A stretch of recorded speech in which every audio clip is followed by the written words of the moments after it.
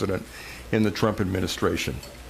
He's been in this capacity since January 28, 2017. He has also been a regular attendee to the Principals Committee of the National Security Council.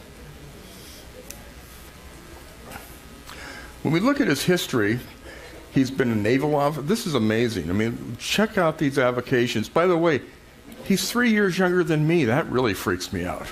I mean, I was stunned. In fact, I kind of looked like him about 6 hours ago because I was all gravelly. And anyway, U.S. Navy officer, investment banker, urban planner, futurist, a filmmaker, producer, crony government investigator, journalist, editor, anti-establishment Tea Party activist, supporter of constitutional conservatives. When I say supporter, this isn't in here, but you know, he started the Ted Cruz PAC. $10 million he gave Ted Cruz when he got started. He believed in him. It's substantial. CEO of the Trump campaign and a strategist and counselor now to the president. Look at that as your resume, what you've done over the last 15, 20 years. Pretty amazing. Pretty amazing. You thought he's a racist? Well, that's not a, look at me, honey, that's not a profession. Okay, let's go through his early life. So, this is born named Stephen Kevin Bannon, born in North Fork, Virginia. Working class Irish Catholic family. His father is a telephone lineman. That's just about as normal as anybody that I'll know. He didn't come out of anything great. He really didn't. He had a Democrat upbringing and changed to a constitutional conservative. His family was pro-Kennedy, pro-union, Democrat family. When he went to school, he went to Virginia Tech in '76, and he graduated, where's my thing, with a BA in urban planning. I thought that was a little bit liberal. It kind of is, if you think about it. You know, planning how we're supposed to live and pack them and stack them and all that kind of stuff, and we'll see what he did with that. It's very interesting. He went to Georgetown University in 1985, and he got his master's in national security and foreign service.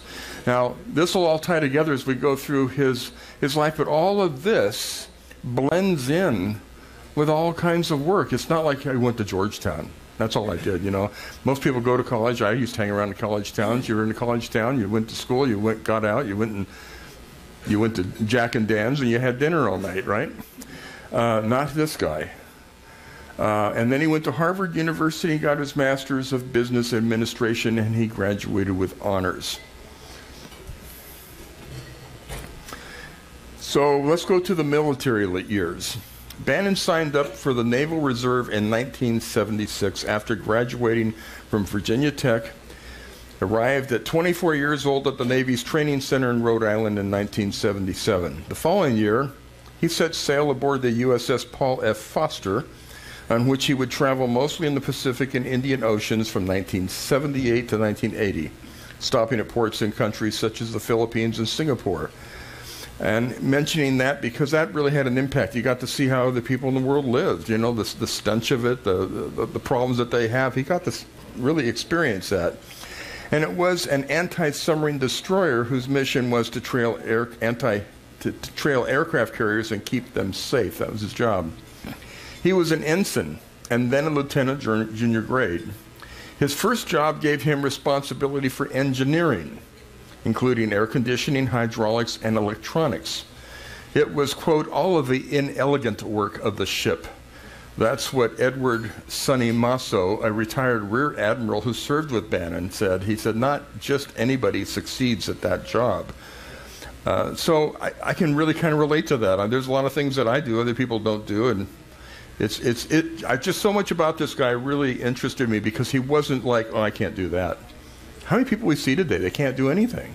You know, they just really are stuck with, oh, no, I don't do that. It cracks me up. Anyway, later, Bannon became a navigator. So while he's in the Navy, he learns navigation. And to guide the ship at times with the sextant when the electronic system lost contact with satellites. And that happened once. Their whole navigation system went out. And he literally was in charge of taking that boat halfway around the world with a sextant until they could get to where they could fix that piece of equipment. Okay, next is the situation in Tehran. And so when that happened, it was just after midnight on March 21st, 1980, when the USS Foster, navigated by Stephen Bannon, met with the supercarrier USS Nimitz in the Gulf of Oman. The convoy headed near the Iranian coast, where a secret mission would be launched a month later to rescue 52 U.S. Embassy hostages held in Tehran. Bannon's ship trailed the Nimitz, which carried helicopters that would try to retrieve the hostages. But before the mission launched, Bannon's ship was ordered to sail to Pearl Harbor, and he learned while at sea that the rescue had failed. As you can see, the U.S. helicopter crashed into another aircraft in the Iranian desert, killing 8 servicemen and dooming the plan to liberate the hostages. He said, "I have the perfect word."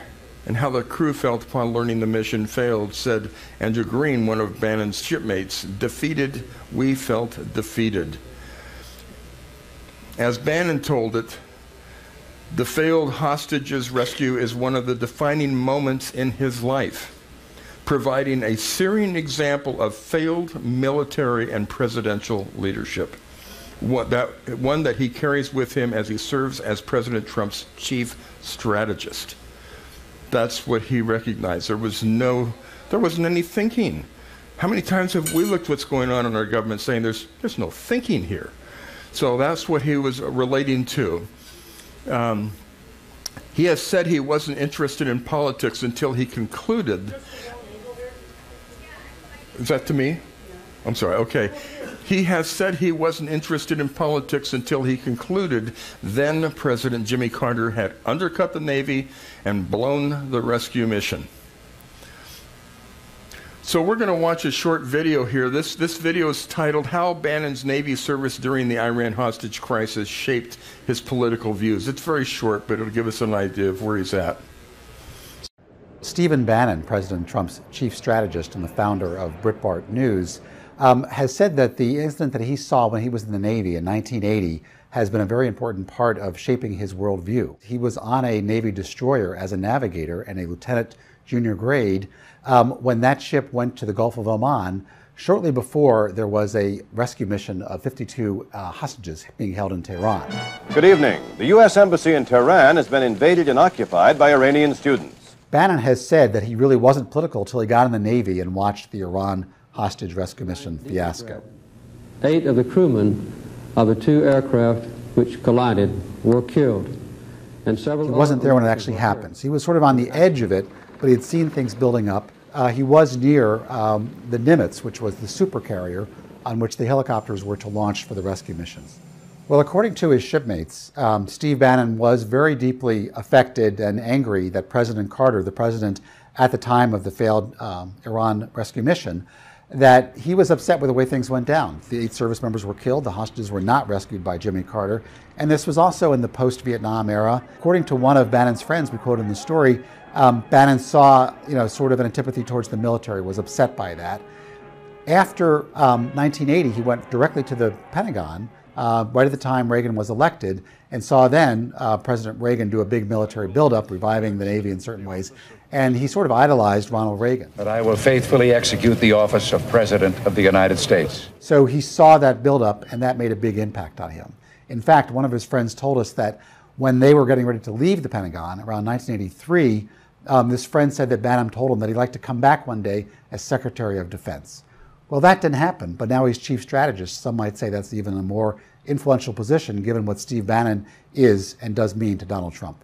Today he is known as a very conservative influence on President Trump. He was playing an influential role in the immigration temporary ban on immigrants, certain immigrants from 7 Muslim-dominated countries, including Iran. So if you hook these things together, back in 1980, he was near the coast of Iran during the rescue mission fiasco. He would have been well aware that into the streets of Tehran, there were people shouting "Death to America" while the hostages were being held there. And at this time today, he's also raised alarms about the Muslim world and certain radicals in the Muslim world and certain countries that are dominated by Muslims. So there does seem to be a line in his thinking going back all the way to 1980 up until today.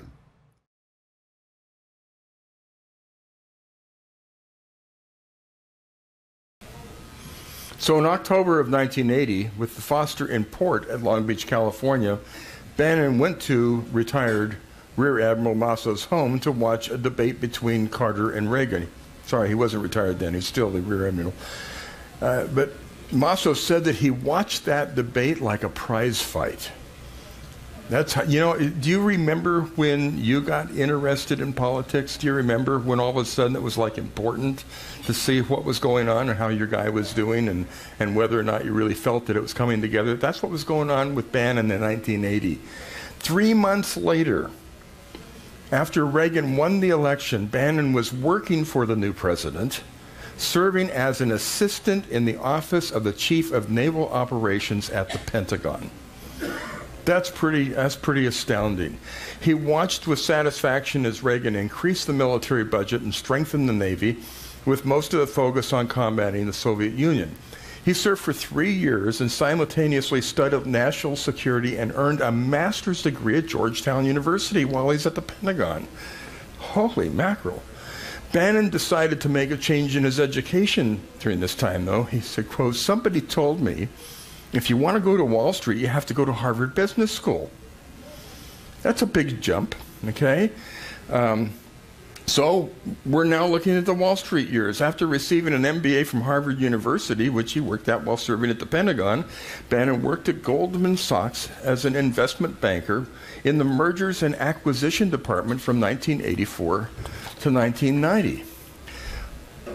When he left the company, he held the position of vice president, and in 1990, Bannon and several colleagues from Goldman Sachs launched Bannon and Company, a boutique investment bank specializing in media.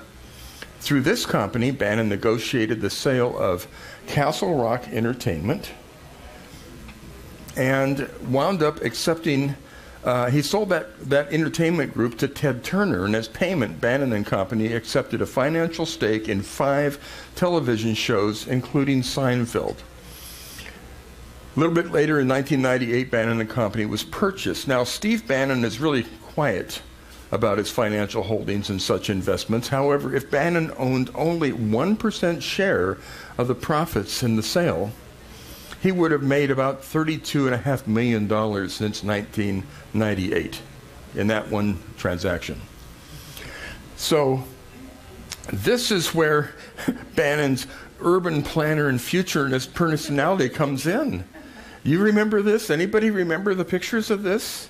Okay, so in 1993, while still managing Bannon and Company, Bannon was made acting director of the Earth Science Research Project, Biosphere 2 in Oracle, Arizona. I mean, I would have figured those guys were out there living inside this thing, and they you know, before Skype, they had to figure out some way to talk to somebody without breathing on them. So this is really amazing to me that he was doing these other things at the same time. Under Bannon, the project shifted its emphasis from researching space exploration and colonization toward pollution and global warming. And so I could not find out what he learned about global warming, but considering his views, I could speculate. Right? Okay, so he left the project in 1995. So following the sale of Bannon and Company, Steve Bannon became an executive producer in Hollywood. Now, what do film producers bring to the industry? Anybody know? Money. Okay. So he brought money to the industry. He was the executive producer for Anthony Hopkins' 1999 Oscar-nominated film Titus. Bannon became a partner with entertainment industry executive and talent manager Jeff Kanitz at The Firm, a film and television management company. Kanitz managed the Backstreet Boys and had a list of clients that included Ice Cube and Martin Lawrence. I've never heard of Martin Lawrence, and I got plenty of Ice Cubes in the house, so I know what those are. The firm acquired former Disney chief Michael Orvitz's company, Artist Management Group. And as Vanity Fair reported, Orvitz spent $100 million building the company, and Bannon made an offer of $5 million for it. And then he negotiated it up to $12 million. I mean, this is the kind of background he already had from working at Goldman Sachs with the trades that he was doing. It was amazing. He just ran into this thing. So after that, he started to put more of his money. Oh, I'm sorry, I was off a little bit there. But so he started putting his money into his own films. So in 2004, Bannon made a documentary about Ronald Reagan titled The Face of Evil, which ultimately is how he connected with Andrew Breitbart. The story came from Peter Schweizer's 2003 book, Reagan's War. Now, does anybody in here at this point know who Peter Schweizer is? Okay, we've got like 2 hands up. Now, you're going to catch this guy's name because you're going to find there's this connection between Bannon and Schweitzer and Breitbart and another money guy. His name will come up here. And these people have been responsible. I just want to share it ahead of time. They've been responsible for why we're here today. If they hadn't done this, we wouldn't be here today. It's just an amazing story. Amazing story. So, it's a great way, yeah. So Peter Schweitzer, it's a name you want to remember because they're in charge today. Okay, so with the release of Cochise County in 2004 and Border War in 2006, it started to become clear where Bannon's political focus was taking him. That slide's not coming up. So there was a slide here that also talked about, that's good enough. So these are 2 that he did to appease his audience. I mean, people were saying, why are you doing all this political stuff? So he did a movie on Notre Dame football, and he did one with Val Clymer on the Chaos Experiment. Because he wanted to show the world that he could produce contemporary entertainment. And then in 2010, he released Generation Zero. Now, we've shown that movie at movie night. A long time ago, but it came out in 2010. But it was based on this novel, 1997 book called The Fourth Turning by William Strauss and Neil Howe. And this book, you can still get it at Amazon. It's one of the driving forces in Bannon's worldview. He is seen with a dog-eared book and quoting from it often. You see him walking around the White House with it. This is like his little Bible.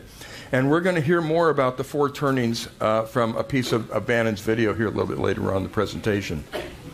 So in 2010, he also brought us Battle for America with Dick Morris. Remember, back in 2010, we really thought Dick Morris was a real conservative guy, remember? And then he kind of waffled, and because he's floating around the Democrats. Remember, he worked with the Clintons and all that.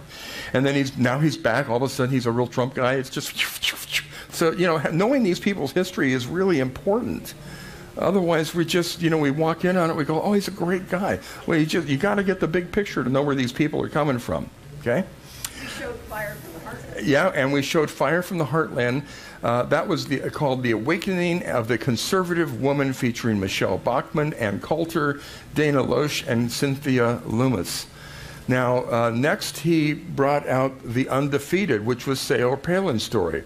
Mayor from Wasilla to governor of Alaska to her candidacy for vice president and her rise to national prominence. This movie details how she became the darling of the Tea Party movement. And the film ends at the Madison rally where Palin challenged Republicans to fight like a girl. You remember that? That was great. I remember that. The last shot, huh? Yeah, like a hockey mom, right. The last shot is of Palin saying into the camera, "Mr. President, game on." It's a good movie. 2011 also saw the release of Occupy Unmasked, which we have and we've never shown to you. I sit down and I watch it, and as he says in another piece that I was researching, he says, you watch that movie and you feel like you have to take a hot, steamy shower when you're done. I mean, these people this is like the Berkeley crowd. I mean, you could just say, well, they just look human. That's the problem with a lot of our society. They've just gone down the tank so far that it's beyond us to be able to fix this stuff. But so Occupy Unmasked, which the purpose of it was to take a critical look at the Occupy movement that was happening back there. Remember Occupy Wall Street? And Andrew Breitbart and producer Stephen Bannon contend, see, they were working together now, but they contend that the Occupy movement is sinister, it's violent, and organized with the purpose of destroying the American government. That was the intention. That was a total intention. So now we get to 2012. What was 2012? It's an election year, right? And so with the 2012 election year at hand, Bannon pointed to both the corruption in D.C. and the continuing failure of the Obama administration. So you see the theme here. Steve Bannon was and is passionate in exposing the corruption in Washington, D.C. And, you know, so when we think about, here we are just 4.5 years after that, and we have all these new people who have come in to vote to take away this corruption. They could feel it. They don't understand all this history. They don't have any idea about it. They just want to change it. They want to get rid of it and move on. And so we really have to understand and be able to help them because they need to be grounded. They need to know what this past is all about. Next, in 2013, he produced Sweetwater, which was a Western thriller featuring Ed Harris. And Rickover, though, in 2014, is the story of the United States Navy Admiral Rickover, who is responsible for the use of nuclear reactors in ships. Known as the father of the nuclear Navy, he may well go down in history as one of the Navy's most important officers. That's a quote from Bannon. I looked up, you could talk for 2 or 3 hours just about that guy. It was an amazing story. So was it political? It had political parts to it, this admiral, but those are the movies, those few right there, were the ones that really didn't have much to do with politics, where all the rest of it does. So when we look at 2016 here, we had fun with this movie, Clinton Cash. Who's it written by? Peter Schweitzer. Remember that name? Okay. Is an investigation of the foreign benefactors of the Bill and Hillary Clinton and Clinton Foundation. And if you watch this thing, it breaks down 5 or 6 of the huge scandals that they had, all the money they pilfered from the American public that they were going to give to Haiti and how they didn't. Oh, just rotten people. Also released in 2016 was this movie called Torchbearer, which featured Duck Dynasty's Phil Robertson. It was an election year urgent wake-up call for American Christians. And as we've heard from many, many sources, I mean, 30 million American Christians needed to get out and vote to make things happen. I don't know what the final numbers on that was, but that was part of Bannon's effort there to do that. So over Bannon's film career, he worked on 19 projects, and only 4 were not political. So he put his money where his mouth is. That's all I got to say about that. I mean, some of them seemed like a little bit of a B-grade movie, but they were all great intentions, good scripting, and all that sort of thing. So next we move to Breitbart. So what does Bannon have to do with Breitbart?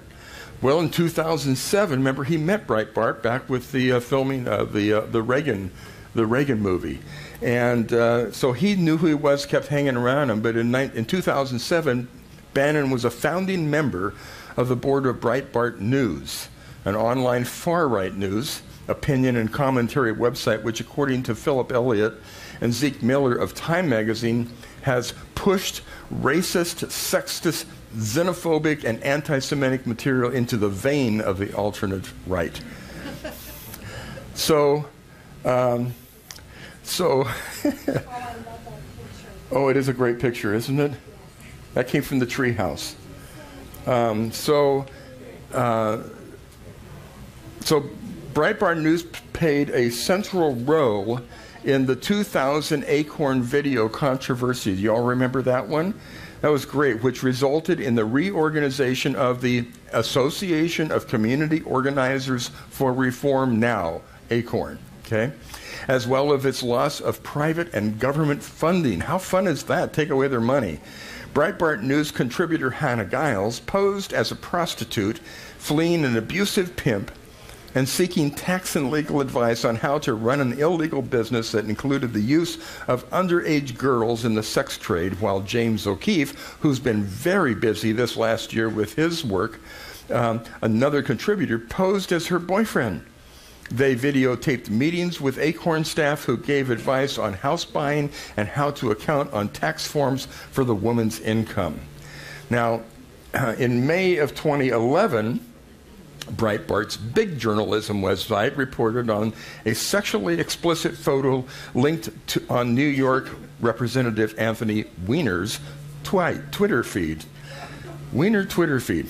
Okay. Weiner initially denied that he had sent a 21-year-old female college student the link to the photo, but later admitted to inappropriate online relationships. On June 6th, Breitbart News reported other photos Weiner had sent, including one that was sexually explicit. Weiner subsequently resigned from his congressional seat on June 21st. There's nothing like transparency, you know? It just really works. Weiner's married to Uma. Yeah, and Weiner is married to Uma. Maybe it's like the Black Widow, huh? That would work. Okay.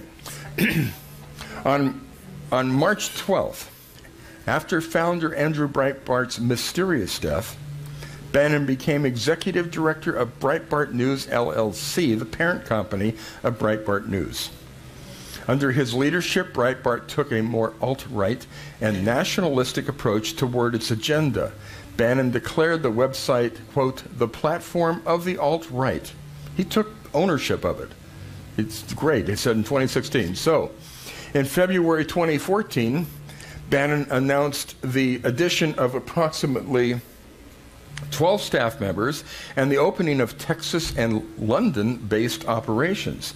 The new offices were the beginning of an expansive plan that included the addition of new regional sites roughly every 90 days, with new locations to include Florida, California, Cairo, and Jerusalem. Did you guys have any idea that Breitbart had spread out that far? No, I didn't either. That's just amazing. So according to a 2014 Pew Research Center study, 79% of Breitbart's audience report having political values that are right of center. Of course, right? So in 2015, Bannon changed focus. He started to bring focus on the millennial political aspect and began courting their thoughts and perspective. Why is that important? This is just this year, last year, 2015. Why is that important? Look around the room. Look around our room. And what Bannon says is that that's our future.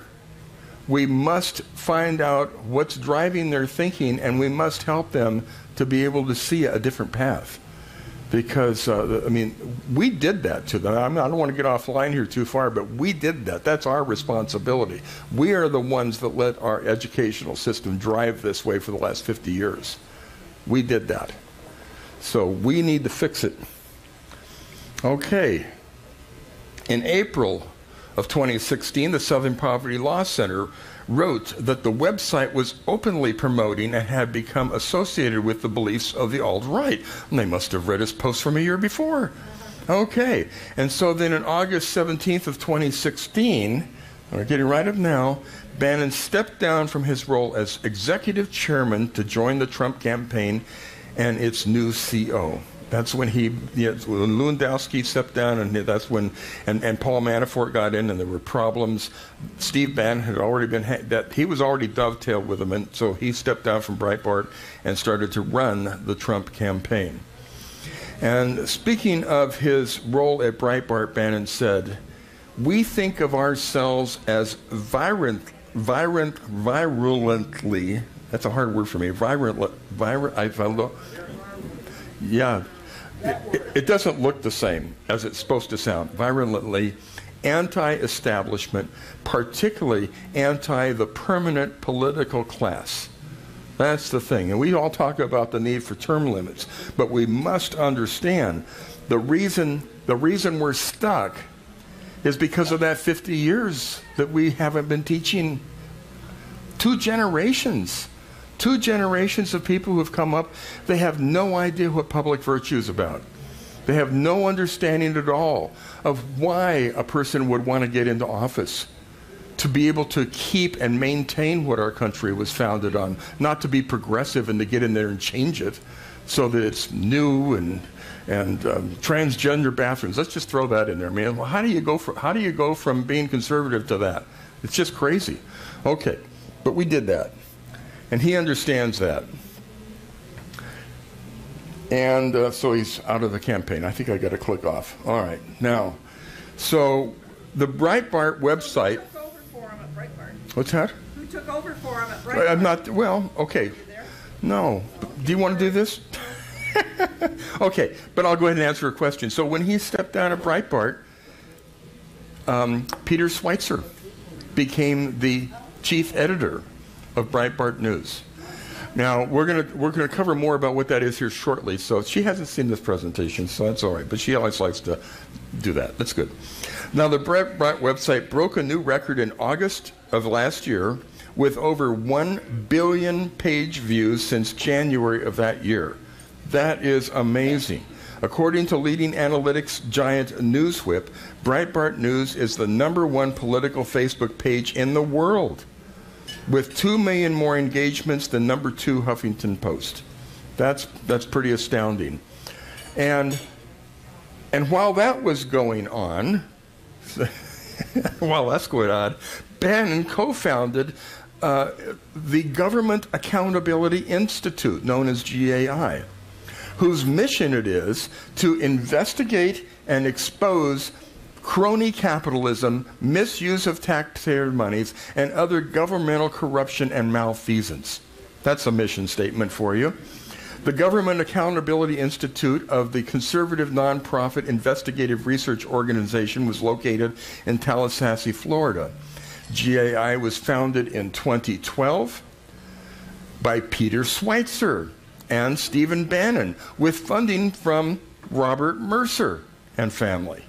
These are the people who have got us here, folks. These are the people who have done everything to help this conservative movement over the last 10, 15 years in a big way. They put the money up for it. Schweitzer serves as that group's president. The group is known for its involvement in the publication and investigative books Clinton Cash, The Untold Story of How and Why Foreign Governments and Businesses Helped Make Bill and Hillary Rich, and Bush Bucks, How Public Service and Corporations Helped Make Jeb Rich. Both were written by Peter Schweitzer. This is the image. This is the group. This is the GAI. There's Bannon back there with his baggy shorts and drinking a cup of coffee and just being himself. And these people around the table, the names are unimportant. I got them here. You can read them. But the cheapest person there is making $300,000 a year from these guys. One of those people's making $650,000 a year. They are in this. They are dedicated. Look at them. They're working. I mean, this was a work picture. This is not a posing picture, and they are young, and they are millennials, and they are thinking. And that makes me excited, because that's the kind of, this is what's going to Trump. This is what he's reading. This is what he's hearing. Do you want to say something? Yeah. When you hear the leftists talk about these billionaires that are running our government, these are people who earn their money and want to give back, not criminal politicians that are stealing from us and not want to give a cent back. Yeah, thank you. That's important. Exactly. So this was the first piece of work that they put out was Clinton Cash, which is a phenomenal research, just phenomenal. I don't know how much effect it really had in the last election, but boy, everybody that saw that movie was just wowed by it, just wowed. Well, and he put it online free. Yeah, he did. He did. Yeah, it was only it went through the movies about 2.5 months, and then he put it online. And he said that's it. So he it wasn't about making money on it. Okay, the SPLC Hate Watch. Now this is we see this page quite often. We have there's people here in our area that SPLC has on their list, and the hate people. Fortunately, unfortunately, we haven't quite made it there yet, but people do say we're the leaders of hate. But look what it says here. The alt-right fears deep state retribution against Trump. And the date here is February 27th, last month, just a few days ago. This isn't the only one. There's several of them up here about Bannon. That's what I was searching on. But it says, noted, as the so-called deep state turns into a real point of political discussion, the white nationalistic alt-right sees in its shadow an effort to undermine an administration whose ear they feel they have. Now, it's obviously true here. Note the tweet from neoconservative shill Bill Kristol. Obviously, strongly prefer normal democratic and constitutional politics, but if it comes to it, prefer the deep state to the Trump state. You know who this guy is? You guys all know who he is? Okay, I mean this is our enemy. This is why Bannon said they are the enemy. So we got to know how, and we got to take a strong stand against that. So here we go. Let's pause and get a full impact of this scene. We have Reince Priebus, White House Chief of Staff. Now I got to tell you, when Reince was picked, my skin crawled. I thought, oh my God, how are you gonna? What are you gonna do with this guy? You know. But on the other hand, I mean, you know, within 10 seconds, I'm saying to myself, well, John, you've been saying all along, what are you going to do if Trump wins? Who's he going to work with in Congress? Who does he know there? And I think, well, he's got to know somebody. He must have made some deals somewhere along the way. You know, it's like Judge Napolitano. We all know who he is. And I was so excited, you know, when I found out that Judge Napolitano has done several business dealings and is one of Donald Trump's biggest friends. I mean, you know, it's good to know you got friends like Judge Napolitano. But that's different than now you're the president. How are you going to communicate with Congress? Well, this is how you do it. You know, so I don't know what was made, I don't know what was said, all that kind of stuff. But there he is, White House Chief of Staff. Next to him is Steve Bannon, Chief Strategist and Senior Counselor to the President. Next to him, Sean Spicer, the Press Secretary. Next to him is General Michael Flynn, who was targeted for National Security Advisor. I think we're going to see him back in the White House shortly. I have no doubt about it, because too much is coming on how this stuff was all stacked up and it was nothing stuff. Okay. Then we have Vice President Mike Pence and, of course, our President Donald Trump. All of these people surrounding our president are knowledgeable.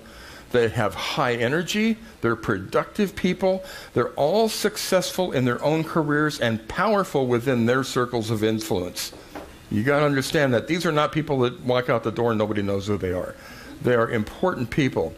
It's reassuring to have a person with true paleo-conservative constitutional values like Steve Bannon steering from the helm to keep the focus on our president's agenda and strategize the best way to accomplish those goals.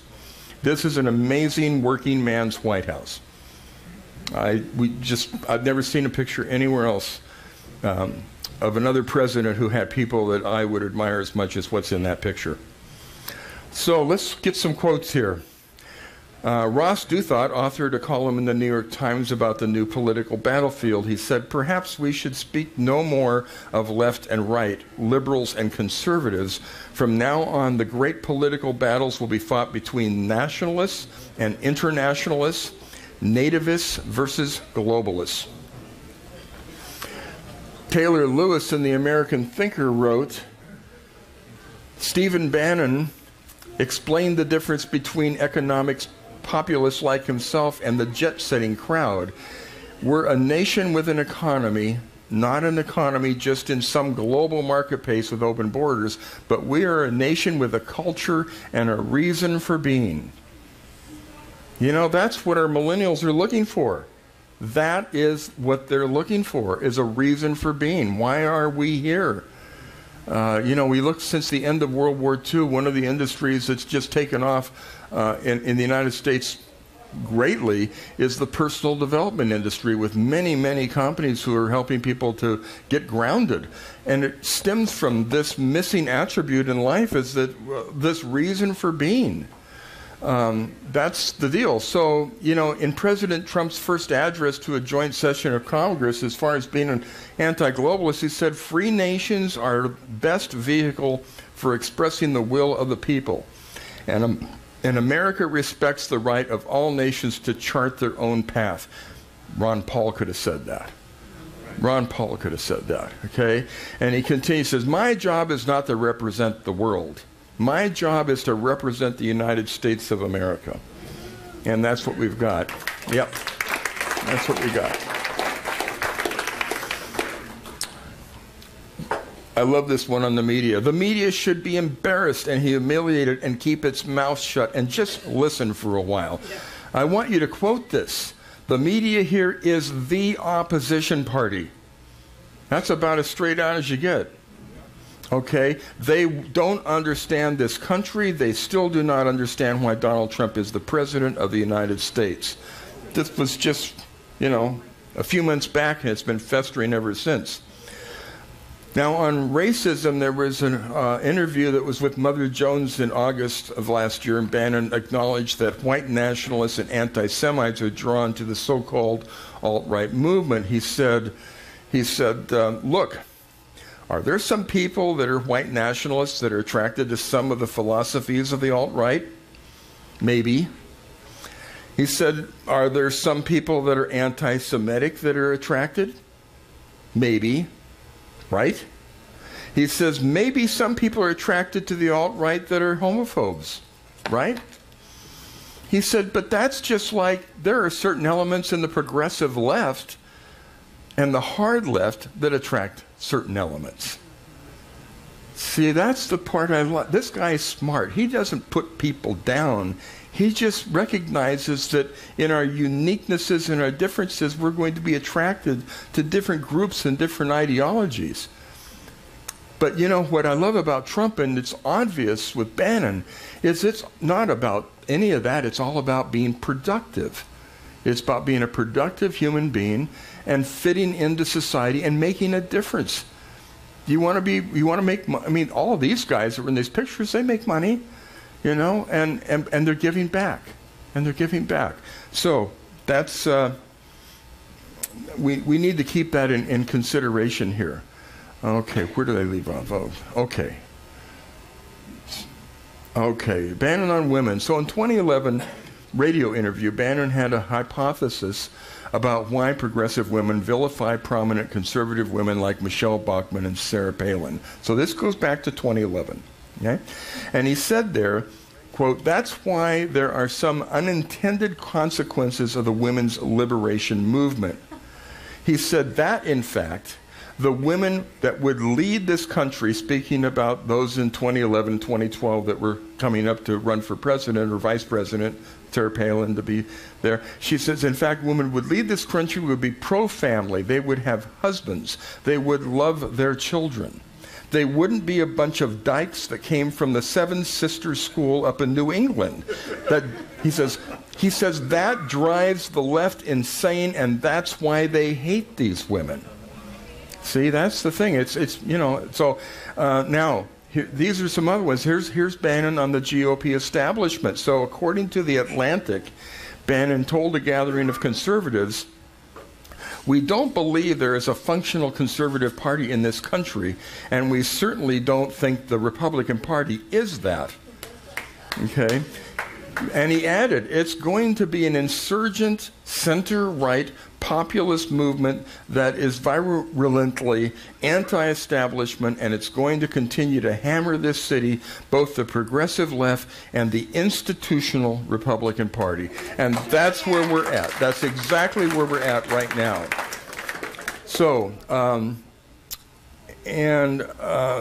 move on to the next slide here. So we think of ourselves, he said, as virulently anti-established, particularly anti-progressive.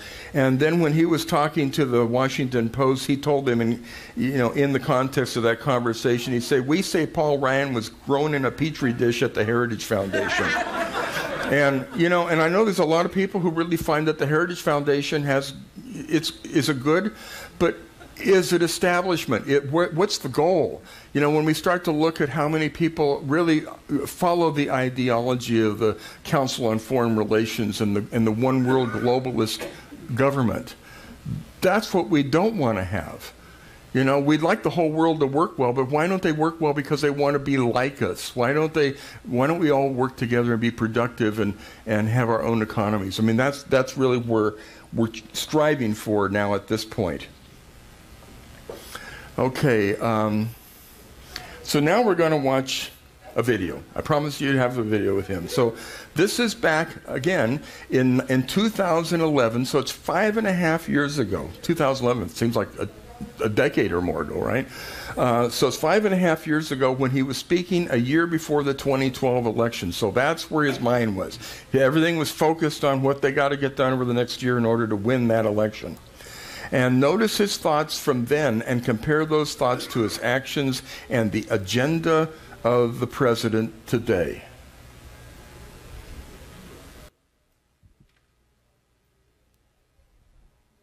Please welcome Steve Bannon.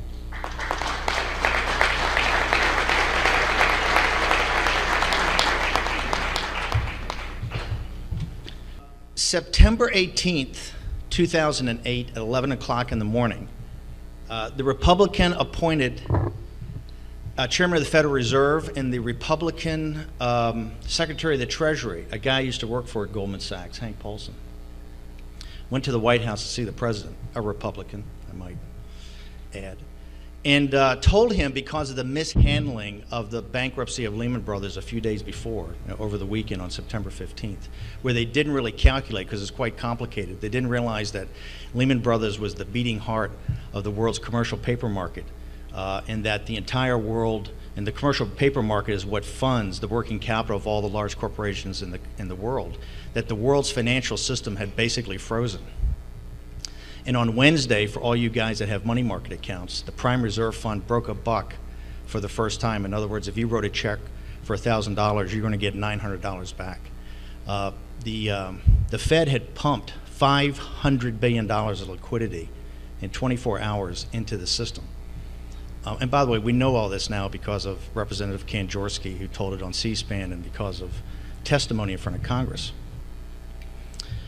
They did the spreadsheets and ran the numbers. They went and told the president that they needed an immediate $1 trillion of liquidity into the system, or that the American financial system would freeze up and basically implode in 72 hours, that the world's financial system would implode in about 3 weeks, and that they could not guarantee any social and political chaos within a month. So President Bush sent him up to Capitol Hill. He didn't attend the meeting. He sent him up to Pelosi and Kanjorski and all these guys, and that's where they came up with TARP. Actually, Secretary Paulson went up with a 3-page memo, if you remember. It was a bill. They needed $1 trillion that night. And the question gets to be, when you looked at the fiasco, and we'll go through some numbers in a second, how did a situation that, and we had some pretty sizable enemies in the 20th century, Hitler, Mussolini, the military junta in Japan, the Kaiser, Lenin, Mao, Stalin, you know, you go on and on and on. These guys couldn't even envision what we had done to ourselves, much less execute it. They actually told the president, unless you give us $1 trillion immediately, and now we know from Bloomberg it was about $5 trillion of liquidity they needed into the system, of which, by the way, we've never really had an accounting, right? We don't have an accounting today of what really went on, of what liquidity got put into the system. This crisis is of such a magnitude. It's unprecedented in our country's history and unprecedented in the world's history. Let me just walk you through some math. Depending on the assumptions you make, Medicare, Social Security, Medicaid, and I realize people say, oh, they're contingent liabilities, but they're pretty locked in unless you uncontingent them. The liabilities of those three are anywhere from $60 to $100 trillion. At state level, the state governments today are about $3 trillion underwater. Municipal governments, you see in Harrisburg, the capital of Pennsylvania, I think just got taken over yesterday. Municipal governments, I think, are something like $2 trillion underwater. Municipal employee pension funds are $2 trillion. Corporate pension funds are $1 trillion. The biggest problem we have, which never gets talked about at any debate, has not been brought up one time, the trade deficit, which every quarter, all the goods we buy from China and all the foreign oil we buy, it's $7 trillion. It's the beating heart of our problem. Not one question in 8 debates has been asked about it.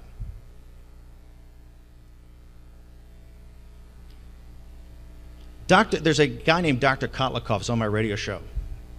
In the Reagan administration, Harvard-trained PhD, head of Boston University's economics department, very low-key guy. They call him the $200 trillion man. He will walk you through a set of mathematics that shows you the liability side of the balance sheet's about $200 trillion. And his math is not that far off when you look at the assumptions. The total assets in our country, let's talk about a balance sheet and an income statement so you can see the scale of the problem we got. All the assets combined, I think, in our country, all the stocks, NASDAQ, New York Stock Exchange, privately held companies, LLCs, all of your companies, okay? All the cash, all the gold, all the real estate adds up to about $50 to $60 trillion in assets. And we have $200 trillion, and some of those are contingent liabilities, but we are upside down. The industrial democracies have a massive problem today we've never had. We are highly over-leveraged. We have to go through a massive deleveraging, and we've built in a welfare state that is completely and totally unsupportable. Now, why this is a crisis, and by the way, Barack Obama is not the problem. Barack Obama is a symptom of a problem. We have to remove Barack Obama. I don't doubt that for a second. We have to remove Barack Obama as President of the United States. But that's only the, and let's talk about this. We had this huge, the reason you're here today on a Tuesday night, listening to some really great guys who are sacrificing their lives and you guys to come to support in one of these new organizations, when you could be doing anything else, and you're the kind of the thin blue line of what's going to save us. Because I go around and talk to groups. Last night I was in Torrance. It's 100 people. It's always the same 100 guys, men and women, throughout the country every time I go. Okay? That's the scary thing. You are the guys that are really going to save us. So the problem is that these numbers are so esoteric that even the guys on Wall Street, at Goldman Sachs, the guys I work with, and the guys in the Treasury Department, because they've made some massive mistakes, and they're the first to admit that. But it's so tough to tie this together because the numbers are so esoteric when you talk about $1.5 trillion deficits and $3 trillion in federal spending and all this. It's the reason the Tea Party, after Santelli's rant, the reason the Tea Party revolt came about, it's the first time in our country's history that we've had a center-right movement principally led by women, right? If you look at the Tea Party, for the Jasons and all the guys, and I was out there in the Americans for Prosperity and all the guys, this was the first time there was women out there, right? Moms. And the reason is that the women are the chief operating officer of the American family. You know, they don't need to know it's trillions of dollars. They know that every bag of groceries is $100. They know to fill up an SUV is $100. And they know that Buddy and Sis are going to a state college, state university, coming back $50,000 in debt and living back in their room with the soccer trophies they got, with no job prospects. The reason I named the first film Generation Zero, the generation in their 20s and 30s, we've wiped them out. This is the first time in American history a generation's actually given over command to something, and we haven't passed on any positive increase in net worth. Right? The sad thing about the Occupy Wall Street, when you look at those kids, is how ill-informed they are. That's the product.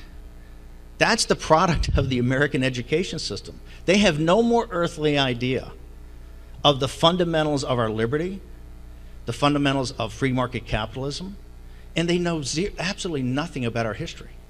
That's why I call them Generation Zero. We've passed on zero net worth, and we've really, and yet I see part of that, my daughter's part of that generation, that are fighting a war that's tougher than any war that our grandparents fought in Iraq and Afghanistan. So there is tremendous potential there. But we are passing them on unless we act immediately, unless groups like you can come together, because the political establishment is not going to do it. And people go, how can you say that? I say, let's just look at the empirical evidence. Since the Tea Party revolt, which the Republican establishment did not support, and if you remember and look back, go to Fox and look at guys I respect tremendously, William Kristol, Dr. Krauthammer, David Fromm, you look at all the, George Will, look at all the intelligentsia of the Republican Party and the conservative intelligentsia. They were mocking the Tea Party. They were mocking these grassroots organizations. The reason I made these films is that my buddies on Wall Street kept saying, oh, these women are a bunch of bimbos. I said, I know Governor Palin and I know Congressman Bachmann, I know these women in the Tea Party. They're every bit as tough and smart as you guys are. I mean, think about it. If the elites are so good, how did we get in this jam? Right? But here's the part that and that's why groups like you, I'm not promoting you. If you don't hang together, this country falls apart. Will become something very different at the other side of this crisis, because this is the fourth great crisis in American history. We had the Revolution, we had the Civil War, We had the Great Depression of World War II. This is the great fourth turning in American history. And we're going to be one thing on the other side. And by the way, the reason this is so tough is that before, we didn't have competitors like China, or we weren't in hock to guys that are our enemies, or we had an education and a value system of Judeo-Christian values that a guy like Abraham Lincoln could read the King James Bible, Shakespeare's plays, and Plutarch's Lives of the Noble Greeks and Romans, and that's all he had, right? And he wrote the Second Inaugural Address and the Gettysburg Address because that's all you needed, right?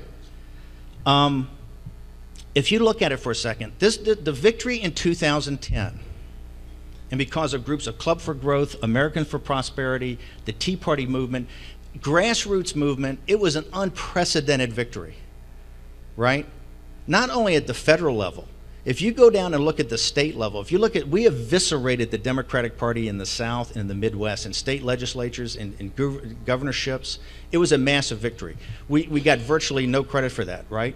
The mainstream media and even the Republican apparatus. Remember, the Republican Party came out with a marketing document 60 days before that that said we're going to cut $100 billion, the pledge to America, right? Okay. The two big things, TARP being one, the second being the budget cuts after the 2010, right, the first budget, we cut $30 billion. And by the way, the Tea Party Patriots, if you go to Jenny Beth Martin and Mark Meckler's site, they say we actually increased by $3 billion. But it was a $30 billion cut, not a $100 billion cut because of all kind of, we're prorated, we're in the year. The second was the debt debate. The federal spending, which is every bit as bad as the deficit. It's the scale of federal spending because it sucks dollars out from everywhere else. Federal spending, I think, is $3.5 trillion, $3.75 trillion for the next 2 years, roughly. It adds up to $7.5 trillion in 2 years. In the debt debate we just had, we cut $60 billion. $20 billion one year and $40 billion the next. Those numbers are irrelevant, right? Because the system lacks the political courage to actually take it on. The hardest, nastiest days, if you look at Europe, just look what's happening. Look what happened in House of Commons yesterday when some conservatives stood up and said, we've had it with Europe. We want out. We want out of this whole mess. And they turned on each other. I said this on Hannity back in February 2010 when he had me. They had a special for Generation Zero, the first time outside the Passion of Christ they'd ever taken an hour for one movie. And I said, all the easy choices aren't back of us. All the easy decisions were years ago. Everything from here on in is going to be hard and nasty and ugly, and you're going to be called every name in the book. You're going to be vilified. And we did cross a line this past week on the Occupy Wall Street. Only, I believe, in the revolution were there any marches on Tories' houses. When they left and they marched on Rupert Murdoch's house and Jamie Dimon's house and Mr. Koch's house, and there was one other, 4 houses they actually marched on. That shows you the types of things that are going to happen. Cutting this budget, why is the budget not cut? Budget's not cut because it's not easy to cut. Everybody's going to have to take a hit here. And if we draw a line, and it has to be a tough line, that no more taxes, no more tax increases. You're just exacerbating a problem. You're going to see this election. Newt Gingrich said on my show the other night, he thinks it's the most important since 1860. I think this election is going to be the nastiest, ugliest in the history of this country. It's going to be Americans for Prosperity. I end the film The Undefeated. By the way, the film's not about Sarah Palin. It is Sarah Palin's story. But the reason I wanted to do it is that she is Walmart Nation. When the movie starts off, she's working on a commercial fishing boat in 1988 with her husband. They own a small commercial fishing boat. And she's not part of the cultural, political, economic, or social elite in the Matsu Valley, which is out of the loop in a state that's out of the loop, right? She is so obscure. She's more obscure than anybody in America today when she starts off. And 20 years later, she's risen by being constant on a handful of principles. But the undefeated is the values of the Tea Party. It's the values. I've been around this country now for 3 years, showing these films and talking to these Tea Party groups. And these are the people that are, as Rick Santelli so brilliantly observed, they're those who carry the water, not those who drink the water. They're the ones that hold our social organizations together, build our cities, run our little leagues, fight our wars, right? It's the backbone of this country. And they're enraged, and here's why they're enraged. They understand we have a system now that has socialism, as you pointed out so eloquently. We have socialism for the very poor, right? A system that $1 trillion a year in welfare state benefits with no taxes, right? And 60% of the country getting that. And we have socialism for the very wealthy, right? The anger of the Tea Party is not racism. They're not homophobes. They're not nativist. What they are is common sense, practical, middle-class people that understand that they're paying for their own and their children's destruction, right? And that's the rage. You know, the bonus pool this year, the bonus pool on Wall Street of all the financial firms in 2007, the year before, in 2006 and 2007, the 2 years were all the transactions that imploded in 2008. The bonus pool is going to be about the same this year, right? You know, TARP, when you said TARP, if our business, if your business or your business had gotten in trouble in Goldman Sachs, where I was trained, had come in and given you a financing, trust me, you would have been wiped out and you would have been fired, right? They weren't. All their stock is worth a ton of money because they weren't. We basically gave them free money and bailed them out. There's no recession in the Hamptons. There's no recession in Georgetown. The other day, the Washington Post reports 5 of the 7 wealthiest counties in the country are the suburbs of Washington, D.C. The per capita income in Washington, D.C., for the first time in history, is greater than Silicon Valley. That is not a random event. What Sarah Palin, the reason I wanted to make the movie, Sarah Palin went up against the political class in Alaska and big oil. Because it wasn't that it was corrupt. There's always going to be corruption. There's always going to be bad guys taking money. That's human nature. Read Plutarch. That happened back in Greece and Rome. We have something much worse. A compromised political class. Crony capitalism and a permanent political class, right? It's quite simple. How does a guy go to Washington, basically making $100,000 a year as a lawyer in some locality, and at the end of 10 years, on $165,000 and another $15,000 by federal money he can make, having to keep basically sometimes 2 locations, how's his net worth $5 million? And in 10 years, like Harry Reid, how's Harry Reid's net worth $15 million? That's not even a mathematics, that's just arithmetic. How does that work? That's what the Tea Party, that's what this revolt is about. That's why we have grassroots organizations like AFP and Club for Growth.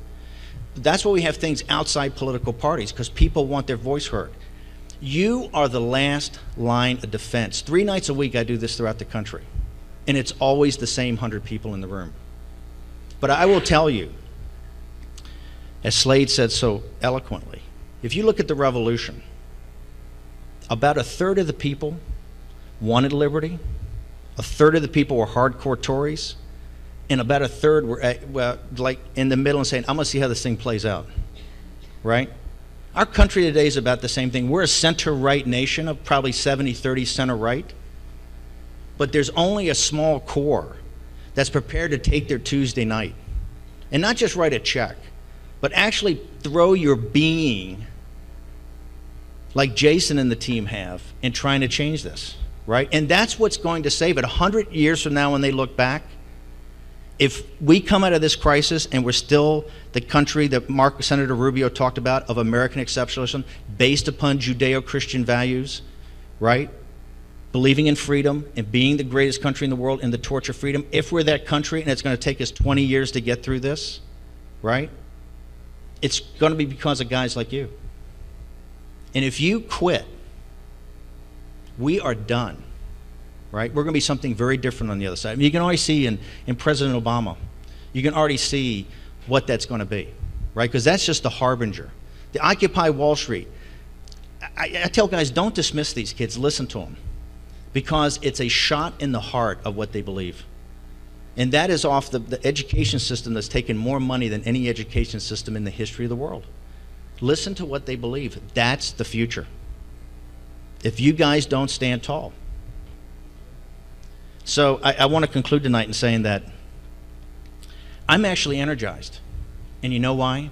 Think about it. I know all you guys do this. You've all read history books since you were kids. And you all think, hey, if I was there during the Civil War, you know, I'd be right in the middle of it. Or if I was in the revolution, I would be right there, right? Or in World War II, or the Great Depression, and all that stuff the guys had the Great Depression or World War II, I would be there. I'd be in Normandy. I'd do all that. We have that opportunity today, right?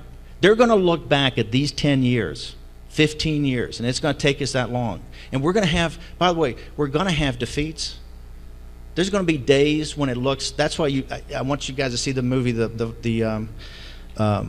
Generation Zero, because the guy at the end of it tells you, kind of gives a broad perspective. There are going to be days it's going to look so gray and so overcast and like we've lost, like the day Obama won.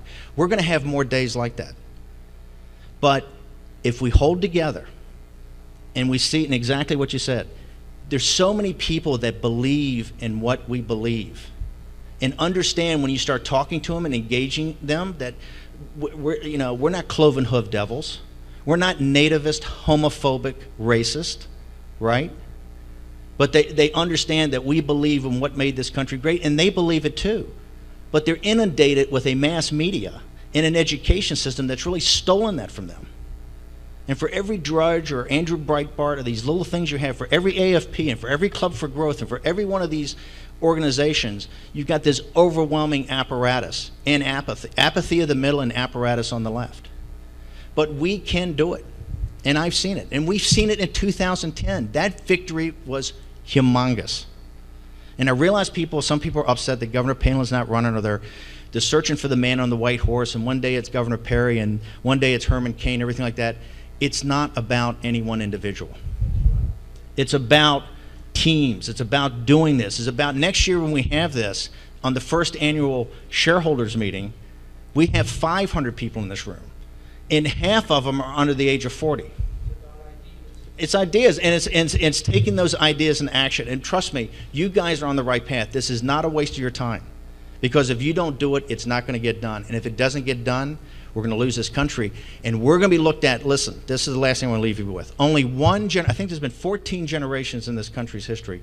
Only one generation is looked down as not having fulfilled the Burkean Compact, which is, we owe as much to the people who came before us as the people before us. We're an agent in time, right? And we have a sacred duty to withhold traditions of the past, our best traditions, and pass them on to the future. Only one generation in our history didn't do that. That was the generation of leadership before the Civil War. The Civil War could have been averted. It wasn't, because of a failure of leadership.